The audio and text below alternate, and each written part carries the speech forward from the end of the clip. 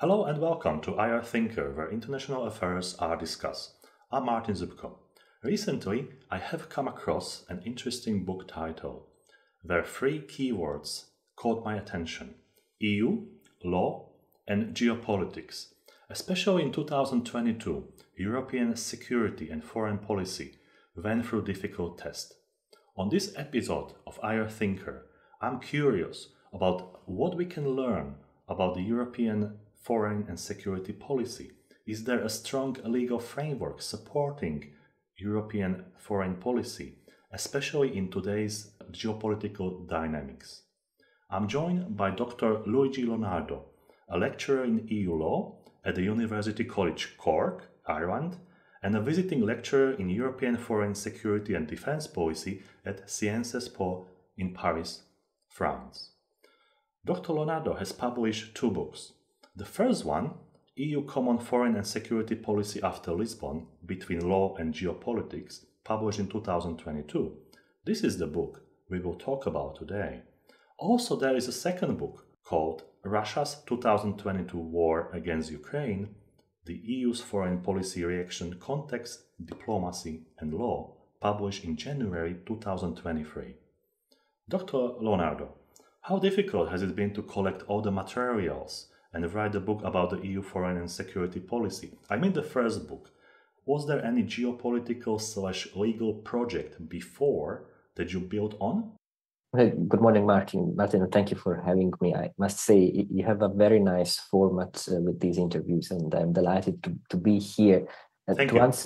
To answer your question, it is a book with a bit of a complicated genesis in the sense that it has been in the making for several years. It starts from the underlying project of my PhD thesis. I did a doctorate at King's College London, where I explored in depth the legal structures of European foreign policy.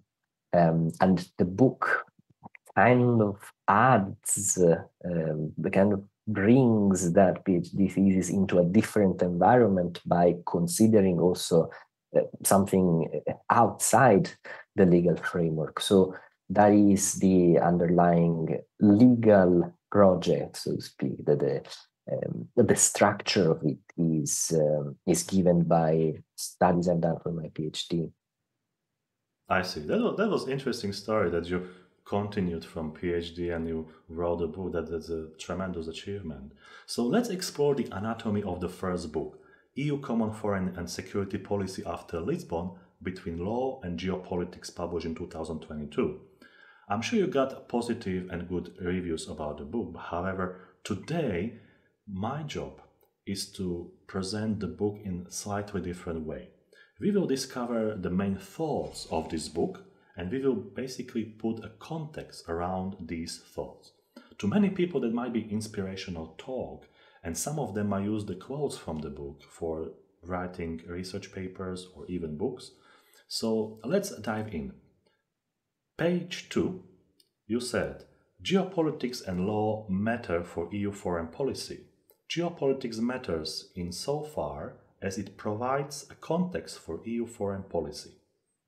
Here I have two questions. First one, how difficult is to define the word geopolitics in the EU context, since it probably means different things for different member states?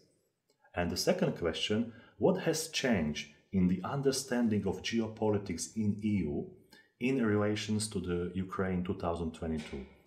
Yes, certainly the word geopolitics needs to be defined because it's a word that is being thrown around a lot. The first speech by the President of the Commission, Ursula von der Leyen, mentioned that hers would be a geopolitical commission after the Russian invasion of Ukraine of February 2022, which you mentioned. The High Representative for the Union Foreign Affairs and Security Policy, Josep Borrell, said this is the EU geopolitical awakening. So it is clear that there is a return, at least in the rhetoric of EU institutions, to the word geopolitics. Now, that is the rhetoric of EU institution. There is also an important academic tradition attached to the word geopolitics, which is why I think it's important to start from that definition, because it might not mean the same thing to same people, to different people. The tradition of geopolitics is born at the end of the 19th century, beginning of the 20th century. And I'm talking here about geopolitics as a field of inquiry. It is a spin-off of geography. Okay, in English there is a scholar who was a geographer called Mackinder, who is traditionally considered the father of contemporary geopolitics. And it's interesting because this person was a geographer, traveler, but he had also studied biology. And his main idea was that we could find in the world of politics and history some kind of law of the kind that exists in the human body. So an all-encompassing explanation that would make sense of the evolution of human history. So his project was particularly ambitious. I think it proved over-ambitious. It was to find the key to European history. But this person is still very influential because for him, the key to human history was the control of the heartland. And the heartland was the region or the continent, that part of the Eurasian continent that in fact is still of particular interest and is still particularly sensitive, and we will come back to it, for the European Union. In particular, it's the area that goes from I say in the book, it goes from the Rhine River to the Volga, so between the two rivers now in Germany and in Russia, that comprises vast plains where movement on horse or on foot, and now with modern means of transportation, is particularly easy.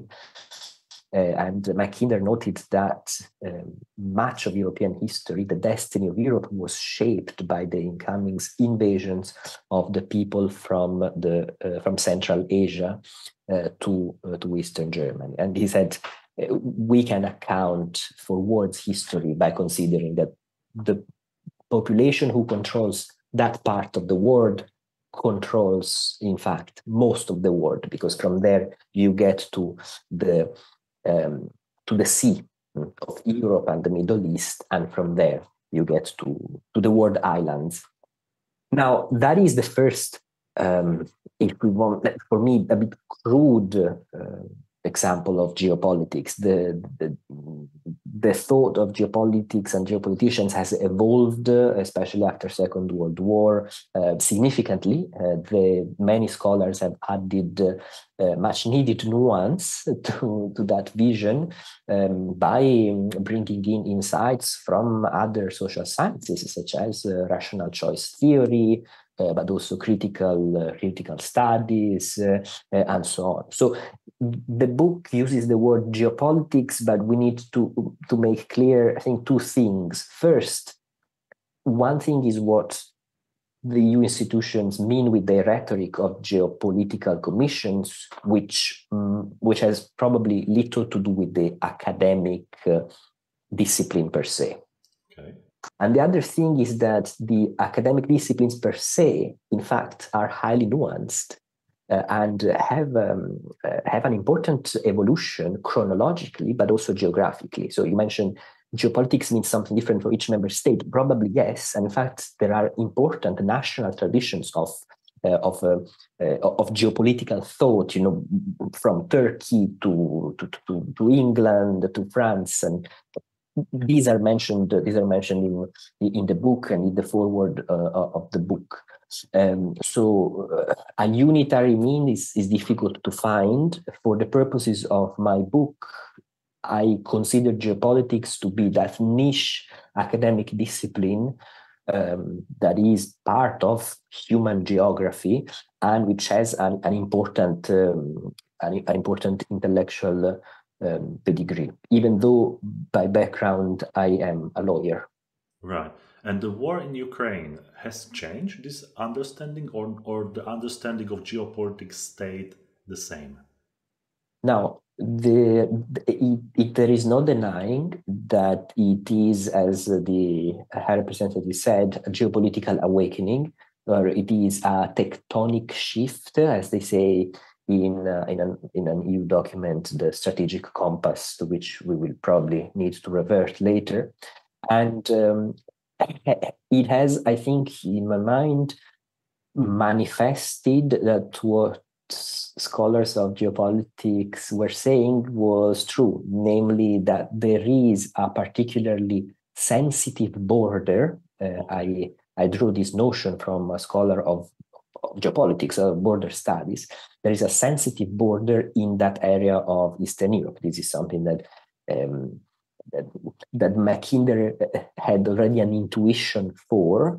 It's something that is, it's very suggestive. It does not have explanatory value, but it is suggestive to think that that area, the Rhine River, was the border of the Roman Empire.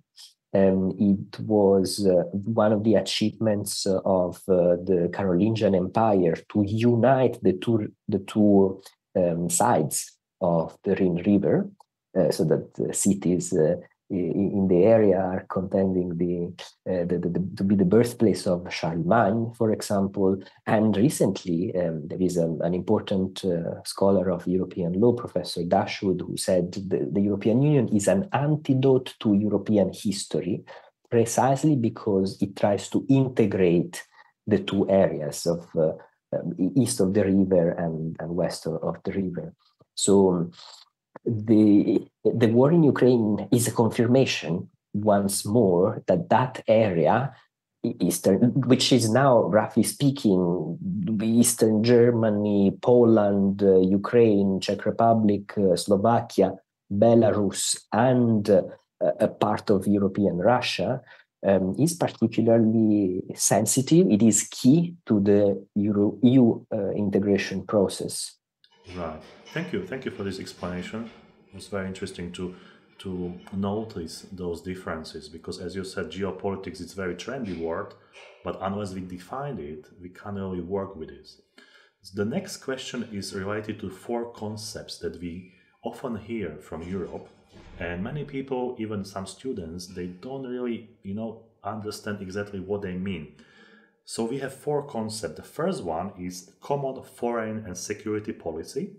The second is foreign policy instruments. Third, common security and defense policy.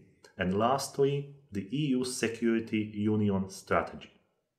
Can you please clarify these four concepts or documents for us, for our students, so we understand what is what and why we have four instead of one? Yes, so let's start from the broader umbrella terms within which the other ones fall. And this is common foreign and security policy. Okay. The European Union has certain areas of competence. Okay, the European Union does things grouped under specific labels. So, for example, there is an economic and monetary union, there is a common foreign and security policy, there is a competition policy, and so on. So common foreign and security policy is, broadly speaking, relating to the security and defense aspects of the European Union from the outside, as opposed to the security and defense of member states from the inside.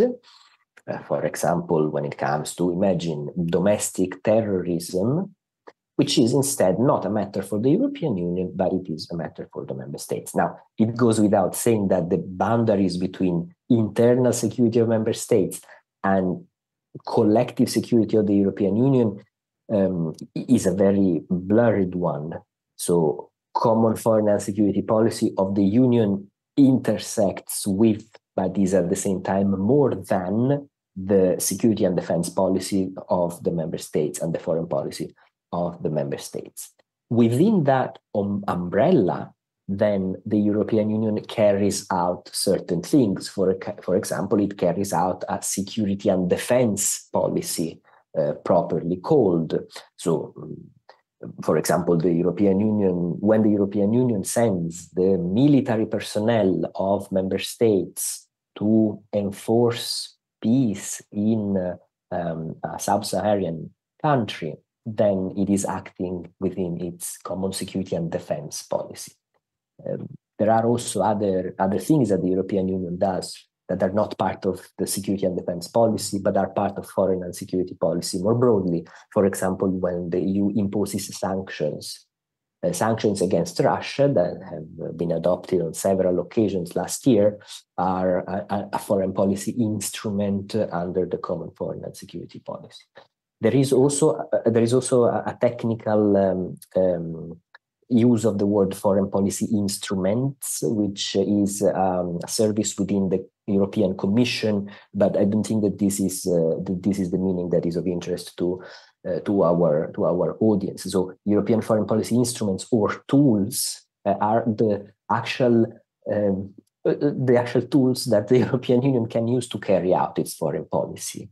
And these are sanctions, these are missions, so civilian missions, sending, for example, magistrates, judges, to share their expertise with judges in Kosovo, to help with the reform of the judiciary in that country. There are then military operations, as I mentioned, that the European Union can use, for example, to enforce naval operations off the coast of Somalia, to monitor that pirates do not attack ships in that area. So these are examples of. Right. In terms of strategy, the European Union has also the aspirational idea of achieving a security union. This would essentially mean a fully fledged European defense in which member states, how can I say, evaporate a bit, are completely blurred into a European defense. This is again a commitment, because at the moment the plans are far from being concrete. It is not clear what form that European defense would take. And then there are also strategic documents, but perhaps we will come. Right. And which from these four concepts did you select for your book, and why? So the book focuses on common foreign and security policy as a whole, because I thought it was sufficiently broad to justify a book on it. In other words, it was sufficiently broad to provide a synoptic overview of the EU's foreign affairs, but at the same time, it was sufficiently narrow that it kept the analysis sufficiently focused, and it made a precise point. And the precise point, it helped making a precise point, and the precise point being that the European Union, so far I have mentioned common foreign and security policy. I have not spoken about foreign affairs or foreign policy in general. And this is because for the European Union, common foreign and security policy is one part of its foreign policy, normally understood. So, for example, it's normal that a state concludes trade agreements with another state, okay? For the European Union, these trade agreements are not part of the common foreign and security policy, because common foreign and security policy relates to the defense, to the security and defense aspects, whereas trade is about commercial aspects of foreign policy. I know the European Union presents this peculiar, eccentric distinction. Mm-hmm. Right. And it was important to focus on that, to flesh out what are the challenges really that this legal structure creates for the union's diplomacy. Right. Let's continue in decoding the title of your book. And you have After Lisbon. I think you are referring to Treaty of Lisbon, but why is after Lisbon? What does it mean as a meaning that after? Now, the Treaty of Lisbon was negotiated in 2007 and it was adopted in 2009, on the 1st of December 2009. It is the latest major constitutional reshuffling of the European Union. So in terms of the EU's legal order, when we look at on what is the European Union based, we have to look at the Treaty of Lisbon.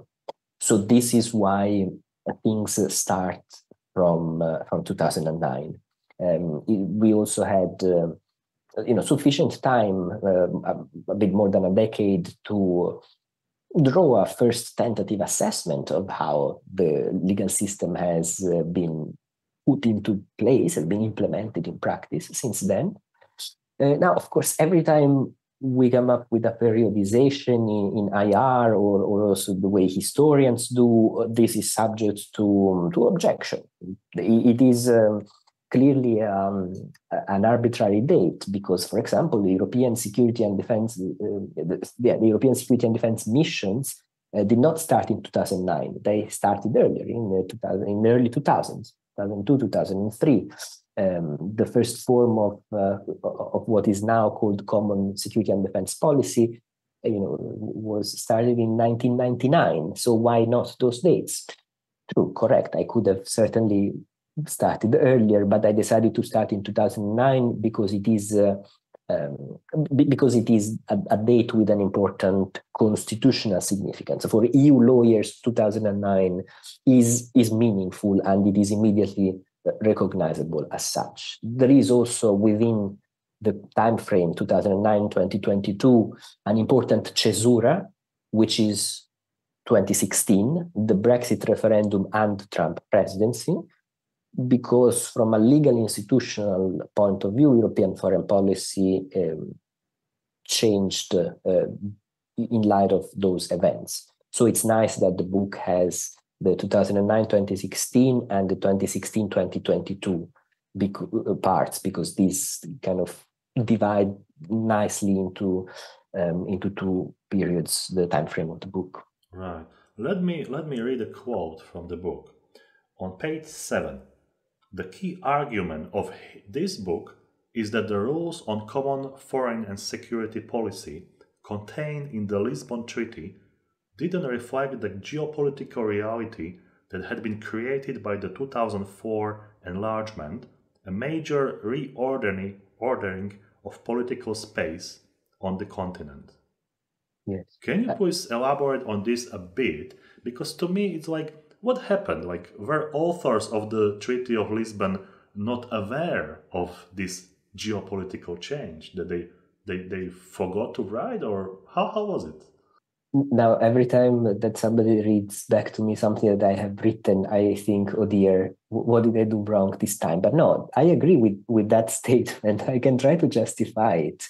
The rules of the Lisbon Treaty foresee unanimity, as they did for the longest time for European security and defense affairs, even though for the first time after the Lisbon enlargement, there were not 12, but 25 member states. Not whatever. Sorry, I'm not sure about the numbers now, but yes, there was a significant number of new members. There were 10 new member states. Okay, plus Romania and Bulgaria, so 12 new member states by 2007. The rules of the Lisbon Treaty also foresee virtually no jurisdiction or very limited powers of the Court of Justice to check that EU institutions are complying with the rule of law and the basic tenets of the European Union, even though there is increased action of the EU in that area. These, I think, are a bit anachronistic. In this sense, they do not reflect the new geopolitical reality.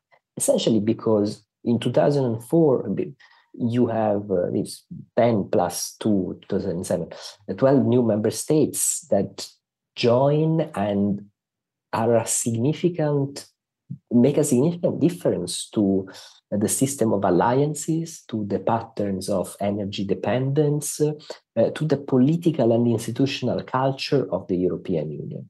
So you have this new wave of accessions that does not result in significant changes in the legal structures. In this sense, the Lisbon Treaty does not reflect the changes, okay? Because there were, in fact, many changes, but in law, not many changes, okay? Were the drafters oblivious to it? Were they not aware of it? I mean, of course, they were aware, but we need to remember that the Lisbon Treaty is a second best option. It is the result of a failure to adopt a constitutional treaty in 2004. Now, the constitutional treaty was a more decisive step toward federalization. The Lisbon Treaty had to take a step back, at least formally. It abolished certain things, such as a position of Union Minister for Foreign Affairs. There is only a high representative. So the Lisbon Treaty is a bit of a step back made by the drafters, who had to repackage quickly the constitutional treaty, which had been rejected in France and the Netherlands. So it's not like they were not aware. It's that it was not obvious how to market, how to make it politically acceptable. There was no particular political appetite, and we could go on for a long time to discuss the positions of each member states. Let me just state that the position of England, of the United Kingdom, and Germany were almost diametrically opposite on foreign policy, in the sense that the United Kingdom wanted to keep foreign policy as it was, so separate, with unanimity, with little involvement of the European Court of Justice, and not affecting NATO commitments. Whereas Germany was much more integrationist in this. So that this polarity resulted in a position that is much closer to the one that the United Kingdom wanted at the time of negotiating the Constitutional Treaty and the Lisbon Treaty. There are legal technicalities and there are legal issues that I explore in the book, because politicians are not interested in solving legal issues. They have different priorities and different interests with a different time frame. Yes, and many times politicians say things in a very simple way, but it's not that simple to implement them into the ecosystem of European Union. That's entirely correct. There are degrees of technicalities that require technical expertise that do not really fit into the kind of political slogans that a politician is supposed to use for the purposes of getting a message across to the great public. Yes. Sure. Let's move to page 22 of the book. And there is a subchapter called Geopolitics of Energy and Raw Materials, and in which you argue about energy supplies from Russia to the European Union. And I want to ask, is this topic going to be the main geopolitical issue in the European Union?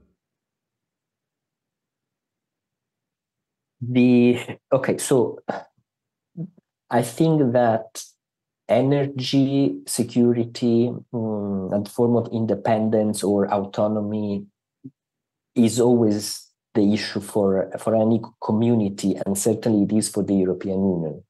Will it remain the same in the future? I would say probably yes, even in an era of cyber activities, of intercontinental missiles. One of the key points of the book is geography still matters. The way you get gas from one place to the other is still very important. And I think we are tragically all familiar with that. at least our audience will be. And now, if your question relates specifically to Russian gas, then I can Russian raw material. I can state that for sure it shows once more how that region of Eastern Europe becomes crucial, absolutely perhaps the top priority of the European Union. So the management of that border, that frontier, let's call it like that, the frontier really of the new member states, Poland, Slovakia, Hungary, Romania, the neighbors, Belarus, Ukraine, the Republic of Moldova with Transnistria, and the neighbor, Russia. Right. I really like that you didn't only focus on the oil, gas, and raw materials, but there is a chapter in your book which is like really excellent one, Geopolitics of Water. So my supporting question is, how does the European Union deal with geopolitics of water? Because I think for many viewers and many students, this is not that much common, chapter or topic to hear about or to write about. So I mean, I was really glad that you included water, which I think is like it's basically the basic commodity for humanity, because without water we can't exist. Yes, thank you. I'm also really fascinated by the geopolitics of water and by water more generally. Now, I will resist the temptation of talking about water within the EU territory, even though there is a geopolitics there as well. But I said I will resist the temptation. Let's focus on EU water diplomacy. There is, in 2018, an important document adopted by the Council of Ministers of the European Union, which is called the EU Water Diplomacy Conclusions, in which the EU sets out its vision for how to include the geopolitics of water in its future action. And the priorities are ensuring water security, so security of supply for the Union, of course, but also for states outside the territory of the European Union, which are at risk for they don't have sufficient water supplies, and that is also meant to ensure sustainability of water. Because it is in the EU's interest as well as in every country's interest to cooperate on this, precisely because it is a fundamental, as you said, element, and because lack of water causes or scarcity in water hygiene causes disease, it causes famine and also conflict and ultimately death. So there is that from the EU institutional perspective. Now, the diplomacy of water, what does it mean? Well, first it means that 2/3 of all trade in the world takes place through water, because it's faster and cheaper to ship things, to carry things through water. Now, there are countries such as Russia and the Russian Empire, which were made on water, in the sense that the expansions of the first state of the Rus of Kiev took place through water, so through the Dnieper River. The expansion of the Rus of Moscow took place through the channels of the Volga River. If we look at a map, imagining how the Russian Empire, the Tsarist Empire, expanded, it was precisely through trying to get from Moscow, so from the center, to the water, and to Istanbul, to Constantinople. By the way, Crimea being an absolutely necessary harbor of that, but also in Central Asia, through Afghanistan to water. For the European Union, it's not as obvious that expansion takes place through water. In fact, in the book, then I say the European Union has much more of a heart vocation as opposed to a sea or oceanic vocation, and I discuss a bit the concept of Atlanticism, which is the ideal bridge between the two sides of the ocean, so between Ireland and the United Kingdom and Canada and the United States.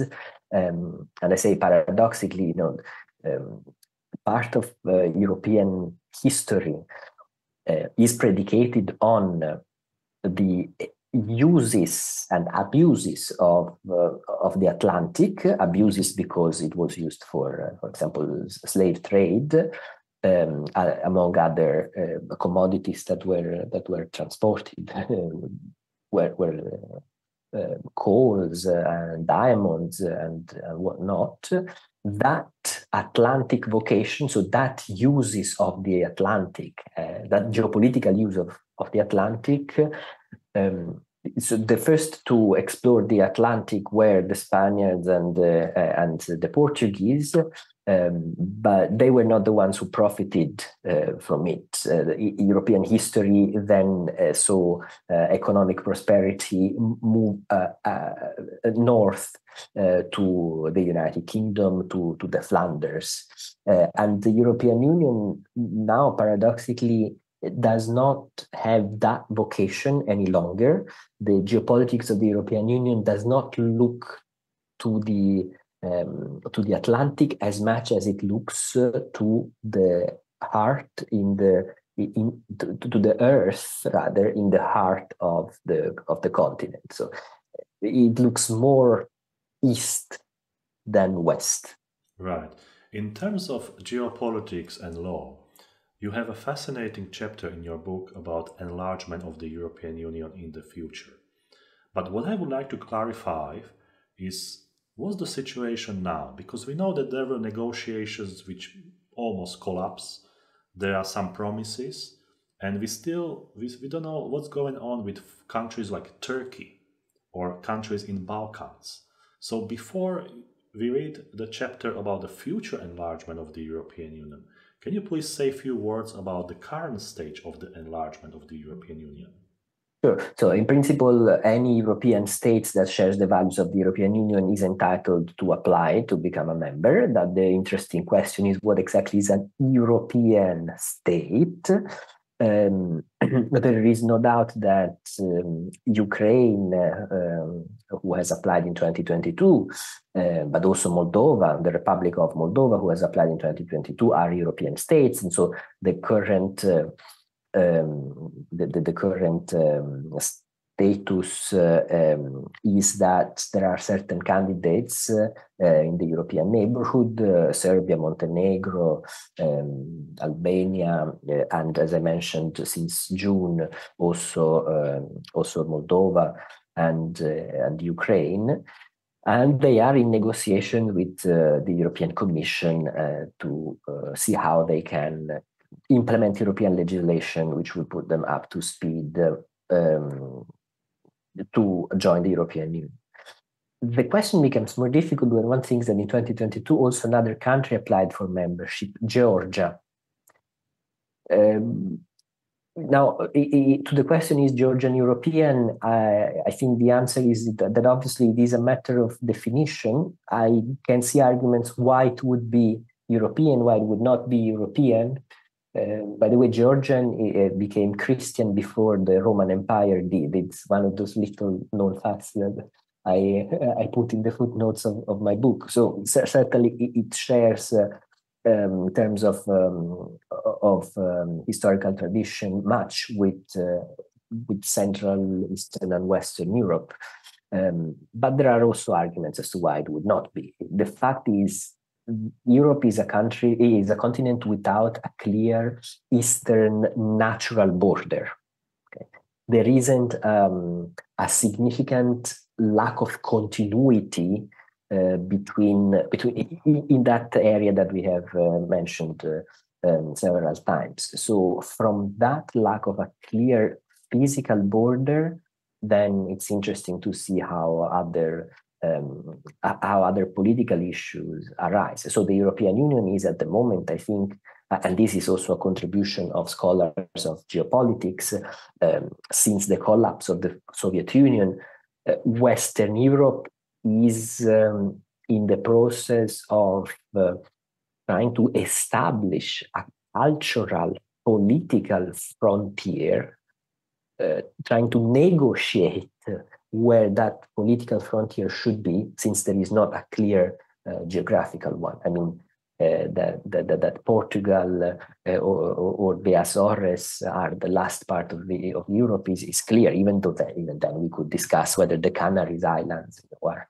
part of Europe or not. They were the first frontier in the exploration of the Atlantic, but it's clearer where the north, southern, and western border lie than where the eastern border. That was very good explanation, because sometimes I speak with my American colleagues and I say, like, your geopolitics is like much easier to explore because you have Pacific Ocean, Atlantic Ocean, and that's basically how it is. But in Europe you have countries, and if Georgia is going to be a member of European Union, I think that's completely different geopolitics after than before.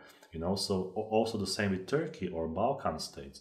So therefore, I think in some way the EU geopolitics is a very underrated discipline, and I think we should explore much more in the geopolitical dynamics of European Union.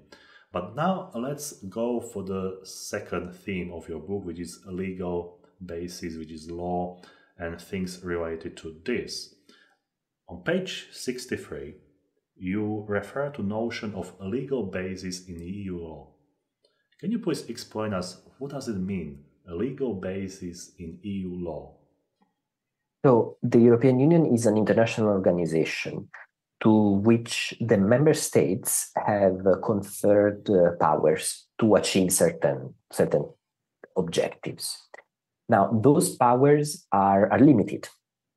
So the European Union needs to demonstrate when it does something, when it adopts, for example, sanctions against Russia, that it has the power to adopt sanctions against Russia. In technical terms, we call that the legal basis. So the legal basis is an article of the treaties that says explicitly, for example, the Council can adopt measures for the maintenance of international security or something along these lines. When the international situation so requires, the Council can adopt measures providing for the interruption of economic relations with third countries. And that's how the article is actually phrased. Okay, so that is a legal basis. Right. And you mentioned sanctions, and in your book you are mentioning sort of like body code Coreper 2, which is responsible for sanctions, for preparation of sanctions. Can you please tell us, because sanctions that's a very trendy topic for discussions, like that Coreper 2, what sort of institution or what sort of body or bureau, or is it like office, and what sort of people are there? So it is a body of the European Union. It is not a decision-making body. It is the body of permanent representatives of the member states. That's the French acronym means the Committee of Permanent Representatives. So these are high-ranking diplomats sent by the member states, diplomats of ambassadorial levels, essentially the ambassadors of, for example, Czech Republic or Denmark to the European Union. They are in Brussels. They work in Brussels. They are in touch and formally meet every week, who prepare the documents for the Council, which meets in the foreign affairs composition. So the Council is the meetings of the ministers of the member states of the European Union. The Coreper is just the diplomats meeting the day before and preparing stuff so that the ministers don't have to start from scratches, and the minister have already the insurance that their states, their countries have already reached a level of political agreement. One of the things that the Coreper does, there are two Corepers depending on the subject matter that they discuss. Foreign affairs and sanctions are in Coreper 2. Which is the more senior diplomats. Coreper 2, among other things, puts together lists of individuals to be sanctioned or negotiates the forms that sanctions should take. And like any other instrument of the European Union, it needs to have a legal basis. There needs to be a correct legal basis. Right. So now we had a connection between legal basis, between Coreper 2, and let's jump on the little bit more difficult question that I found on page 135. And you mentioned, I quote, "The first form of independence is geographical. The EU needs a territory."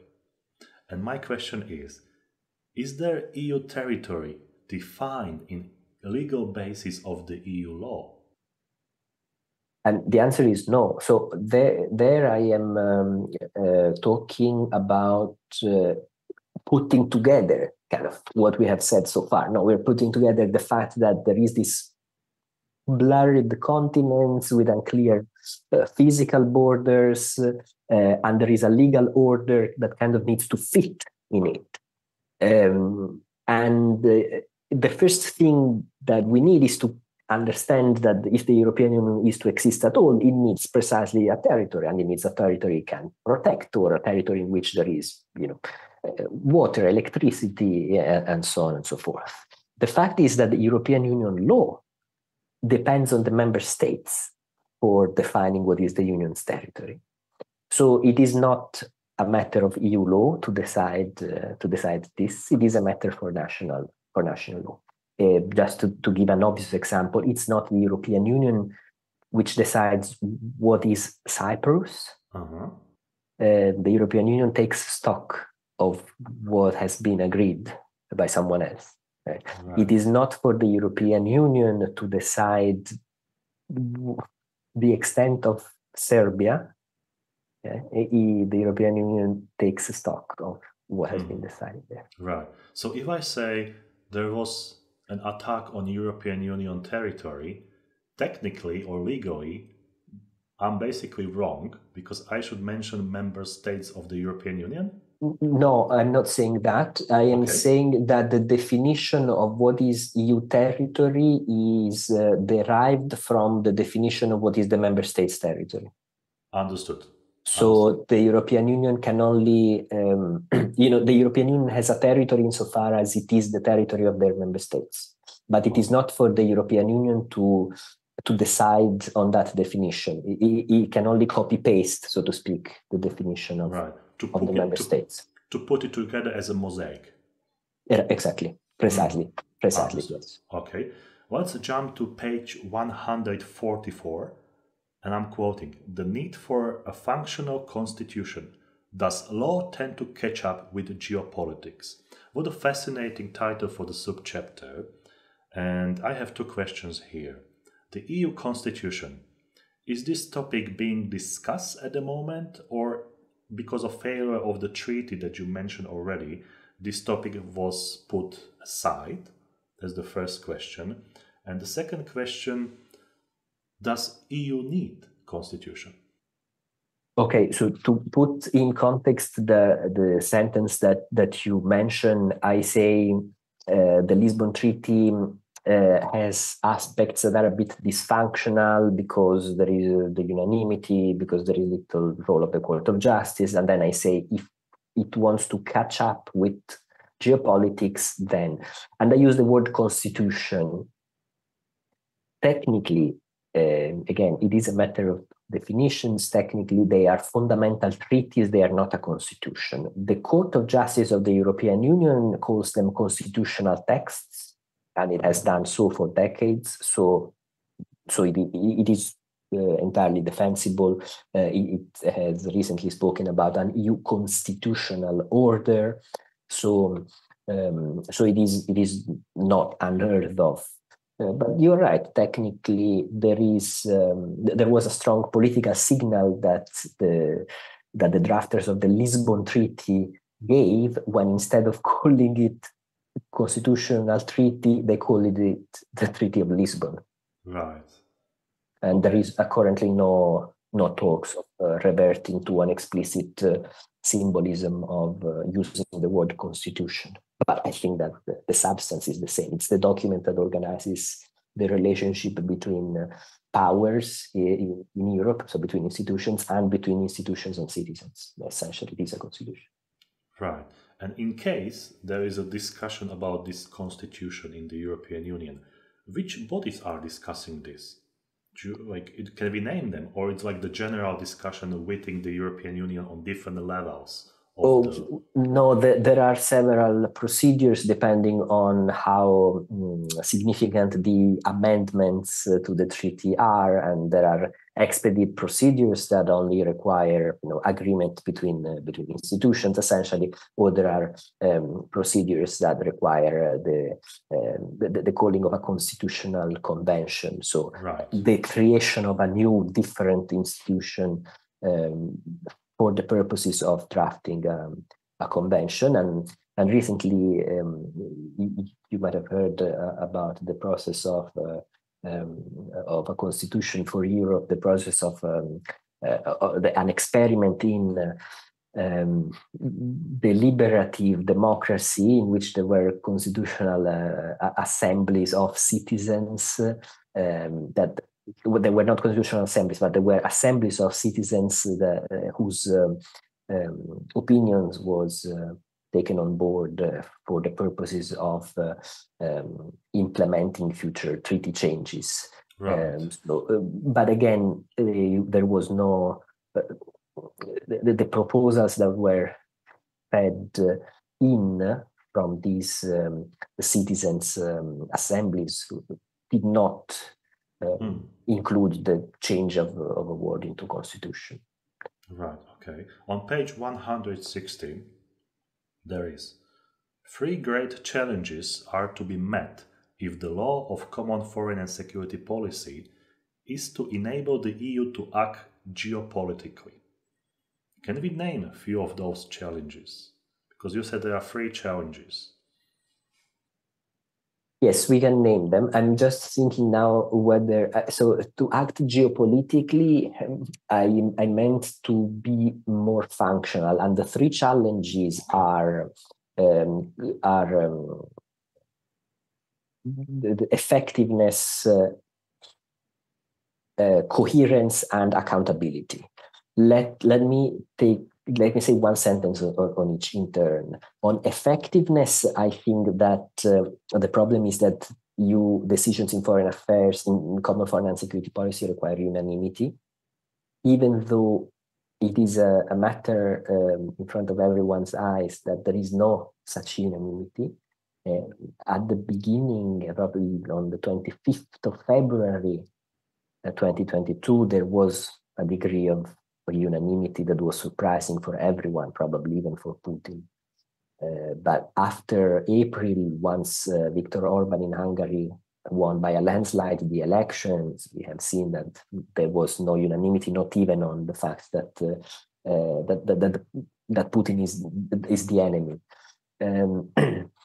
The requirement that decisions have to be made with the consensus of all 27 member states is, I think, a bit anachronistic. It simply does not reflect the political realities which create majorities and minorities in foreign policy.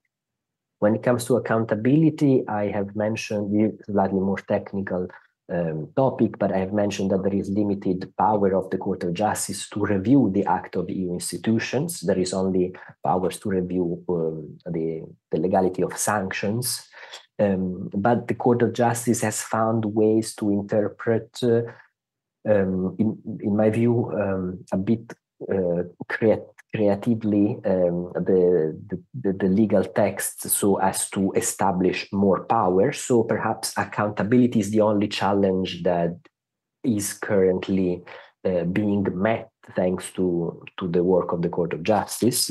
But even then, some might disagree and might say that the Court of Justice should not be the one who meets a challenge of foreign policy. It should be diplomats and not judges. And finally, the third challenge is the one of coherence, because as I mentioned, there is common foreign and security policy, but then there are also trade policy, there is a common commercial policy, there is a development policy, so aid and cooperation. They are all part of diplomacy of the European Union, but each time the Union acts, it needs to show that something is done pursuant to the correct legal basis.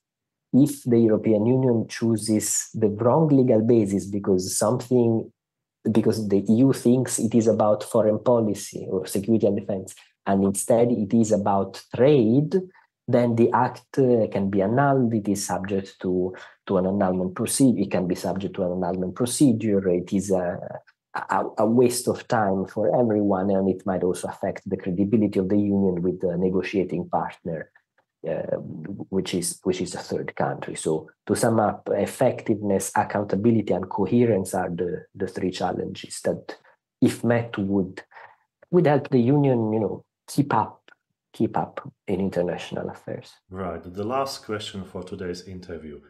I think you sum up things very clearly, and I think all of us understand what you try to say. But let's imagine that you are the biggest boss of the European Union.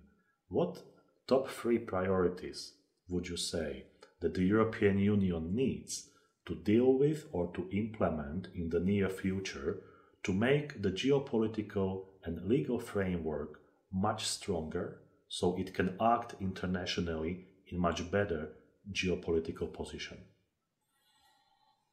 My position is that we need to come to terms somehow with Russia to find a way that works for the EU, for Russia, and for the countries involved in that sensitive area. It cannot be done without a Russian, if not consent, at least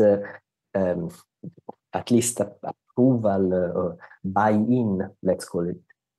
The difficulty with that is obviously that with Putin in power, it's very hard. It is politically not marketable. When Macron tried to say it last summer, he was accused of being Putin, essentially. But I think that the top priority is that the war in Ukraine stops, and that an order that is satisfactory for the parties involved is found without betraying, for example, the people of Ukraine. So without making them feel that they have been sacrificed in order to reach a deal with Russia, without making the people of Europe feel that our values have been sacrificed in order to reach a deal with what is considered the enemy. That is, I think, those are the two then top priorities. The third priority, which is in fact strictly linked to that one, is the management of the transatlantic alliance, so the management of the alliance between the EU and the United States, and trying to understand from the EU perspective what should be the security architecture in Europe after the war in Ukraine. And I will not answer to what I would change, because I don't think that there is one magic formula that can enable the EU to do so. But certainly the move to qualified majority voting, so adopting decisions by majority and not by unanimity, is something that I think the European Union is ready for in the area of foreign affairs, because that is already the rule in most of EU activity, and it can also be the case in the security and defense policy.